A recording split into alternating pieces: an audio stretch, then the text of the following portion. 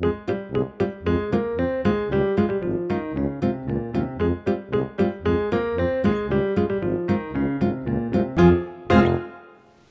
these pigs? Well, they're going to end up on your plate, amongst other things.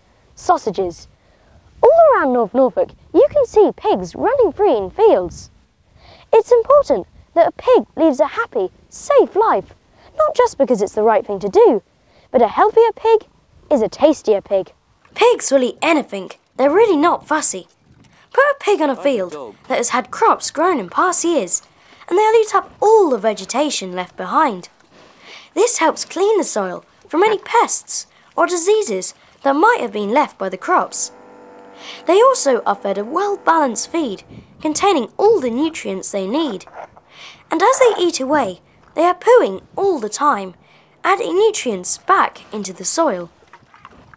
A few years ago, the whole country's pig population was under threat from foot and mouth, one of the diseases pigs mustn't catch. Like some other diseases, if the animal has got it, then the meat can't be eaten and has to be destroyed. So keeping disease away from animals is not only vital for them, but also for the farmer. The animal has to be disease-free to be sold for meat.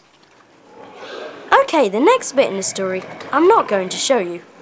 I'll just tell you that around 9 months old, the pigs are taken away to an abattoir to be slaughtered. So we move on our story to what happens next. I've come to Icarus Heinz Butchers in Cromer to see how our pig is turned into sausages. Come on, let's meet Icarus. Hello, I'm Icarus Heinz and I'm going to tell you where your best bangers come from. We're in the fridge and we've just had another pig delivered. Here we have our side of pork. There's 2 sides. These are outdoor Norfolk pigs and they're a special grade. They're called gilts, which is female pigs.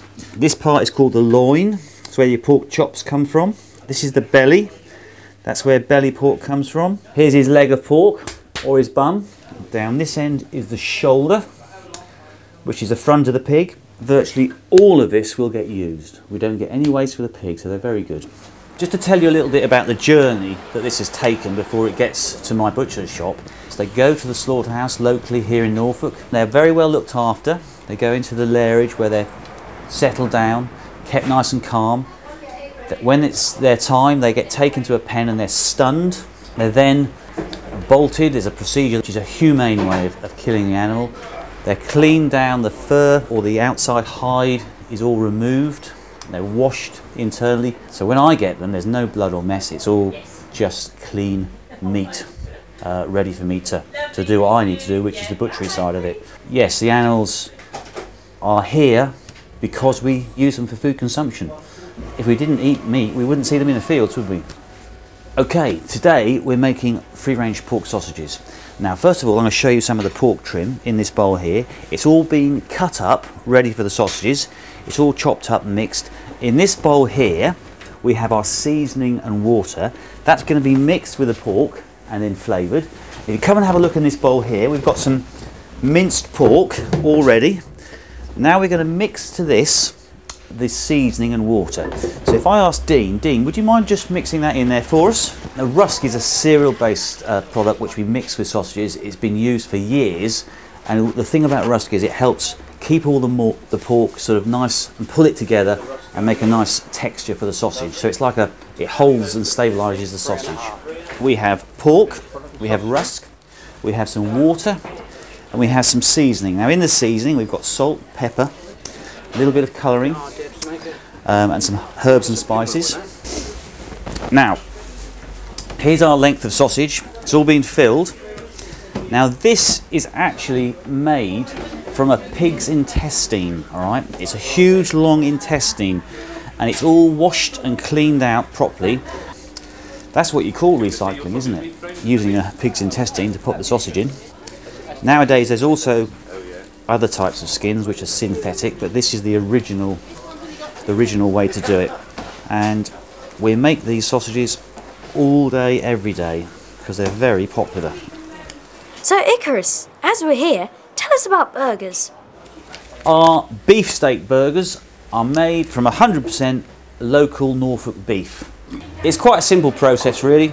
We mince this twice, and then we mix a small amount of seasoning, a little bit of binder in it, and it's also got a little bit of preservative in it. We've got a little bit of dried onion in there as well to lift the flavour a little bit. But we don't put too much seasoning in our burgers because we like tasting beef and not something that's been added. They're exactly what it says, 100% Norfolk beef, and that's what people want. That was really interesting. I don't know about you, but I'm really hungry.